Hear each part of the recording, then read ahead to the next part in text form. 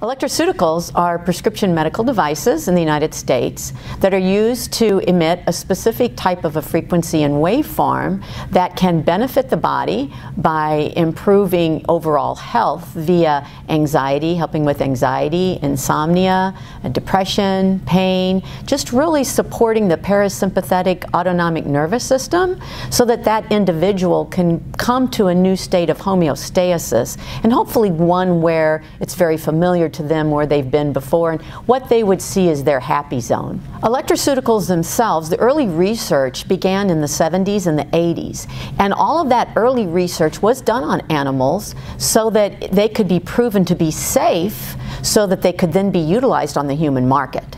So mostly in the past 40 years, it has been directed towards helping people. There continues to be research done in the area of microcurrent therapy, which is where electroceuticals fall into. And in 2000 was when I became acquainted with them.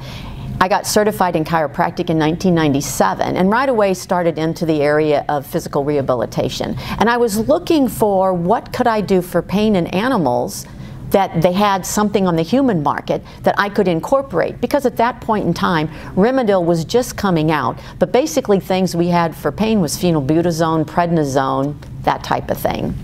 And so I really delved into going to human conferences, and this is where I found this approach to helping bodies. So for the past 18 years I've worked extensively, I've done research, I created protocols for animals. I think in the future we're going to see more and more of this. One, people are looking for other options to help their animals. Number two is drugs are not always safe.